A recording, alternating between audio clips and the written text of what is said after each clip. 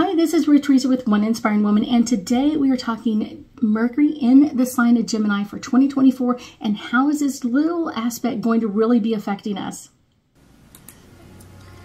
Hi, my name is Theresa with One Inspiring Woman. I'm an intuitive psychic medium here in the Sugar Land area. That's just outside of Houston. I work with my angels and guides to assist my clients in many areas of their lives, to bring them special messages from loved ones who have passed, to dialogue with their angels for guidance into their own situation, or to assist them with their own psychic abilities. If you like my content, please make sure to subscribe, like, and comment. That's right. On June 11th through June 24th, we have Mercury going into the sign of Gemini, and this is going to be affecting a lot of people because Mercury just affects a lot of people. It just, like, seriously, it just does. Mercury just affects a lot of people. So let's talk about this. Our planet of communication, Mercury, is in the sign of Gemini, which is all about the inquisitive energy. Why is this happening? Why does that happen? We're kind of like always asking questions in Gemini. So that's kind of what we're learning. And this is a great time to kind of really bring in that smart side, that intellect side, and that communication side, and bringing these two together, because this is going to be affecting everybody. Everybody's going to feel like this discussion isn't great, or it isn't giving me the depth, that depth of communication that I normally want. I really like to get in there deep, but I will tell you, it's going to be coming up with some amazing energies as well. Kind of one of the fun parts is a lot of times Mercury in a sign is going to kind of clear things out, and it is going to clear out for a lot of people in the sign of Gemini, like, what do you want to say? How do you want to say it? What is the terms, or how do I want to go about kind of like clearing out that energy? That is a great one. Mercury is all about the facts and the ideas and bringing this in, and Gemini can be like that Aries sign of like kind of like detachment and like, show me the reason, show me why I need to do this or anything else. And I will tell you, these come together in a kind of an interesting flow between the two of them as we go through this. This is going to be kind of like making connections at like light speed for a lot of people. It's like, oh my goodness. Now, I will tell you that Mercury in the sign of Gemini really connects to our siblings. So if you have a great connection to your siblings, yay, they're be contacting you, and they're going to be stepping out of their comfort zone, and they're going to be like, I want to talk to you about this, or I want to clear up misunderstandings, I want to do that. Now, if you're not in communication with your siblings, this is still going to happen. It's still happening. But this is a great time to kind of clear out those old misunderstandings.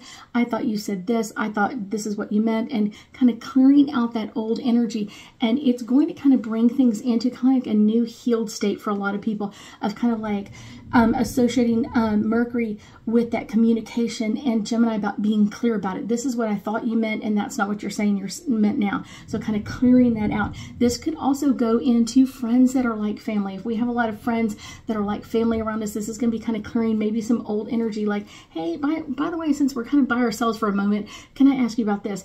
Clearing out that old energy is going to go like, yes, let's clear it out. Let's get rid of all of that icky old stuff. I will tell you that this will also bring up a kind of like an association with like, I want to go traveling. I want to go. So a lot of people during this time frame, the 11th through the 24th of June, are going to be like, hey, let's schedule a road trip, or let's like jump in the car and let's go here. And this kind of energy, this kind of bringing this up is going to be bringing in an amazing healed state for a lot of people. So I will say that's like, yes, clear this out, because it's like clearing that out, kind of like clearing out all of that old stuff. And going on a trip can really bring in that dynamic of being in motion, moving things out, clearing things out. And I always tell people, like, one of the fun things to do is if you're having a discussion with someone that seems to be getting stuck, go for a walk. You're literally in motion about this. That can be like, yes, here we go. It is the perfect time to kind of find areas of your life that you kind of like, I wish I had time for this. Put some of that time during this time frame, like during that Gemini in Mercury sign, kind of like, let me put some time on there and let me see if this is enough. I will tell you, more than anything else, your intuition is going to be like, boom.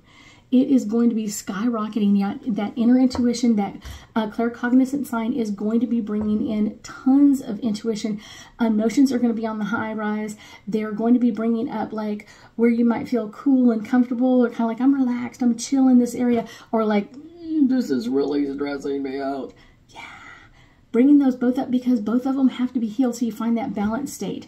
And I will tell you, more than anything else, I find it's funny because a lot of people will do like trivia nights, question and answer phases, playing different games, and it's usually all games about communication, communicating not only with our words, but with our hands, our body, our energy, kind of like bringing in that amazing connection for this time frame. I will tell you, some people during Mercury and Gemini will feel like they're being pulled in a million different directions. That's usually me. I feel like I'm all over the place. I almost feel like I have ADHD, like I'm doing this, do this, go here. And it's like, all I want to do is one thing.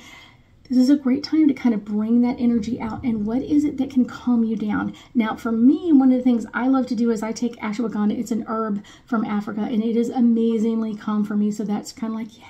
Now let's chill things out and calm things out. And I will even take them during the day because that will kind of calm my brain of kind of like focusing on one thing at a time. I will also do incense that brings that energy up, kind of calming me out, kind of relaxing, kind of like bringing in that, what do I need to be doing next? Where do I need to go instead of this buzz like I'm all over the place, like, I will tell you that this is a great time to really think about like the big pictures. What are the big pictures that you want to bring into your life? We're basically just over halfway finished with 2023. Like, what is the other half? What is the other half of 2023 hold in store for you? And what are those big things that you really thought about January 1st? What do you want to bring in? Where are you at with that? Because you kind of should be at the halfway mark, more or less. It's one of those, so kind of bringing that amazing energy in and bringing that to a new healed state of like, yeah, this is where I really want to go. Or maybe it's something that's changed or modified. Like, I thought I wanted this, but I really don't want this. So this can be really amazing. Like, literally, these cards are flying out. So the first one I get is self-acceptance. Accept. This is your energy in Mercury in the sign of Gemini. And this is a great time to like relax it out, take it easy, and really find what you want to bring into the world. Kind of like, what do you want to bring in? And really think about where do you want to be going in this. The next one is surrender and release.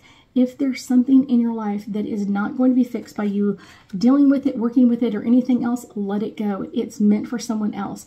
And I guarantee you, I've been going through that already of like, okay, this isn't working for me. And this is kind of surrendering, releasing a whole bunch of things in my life. It's like, okay, here we go.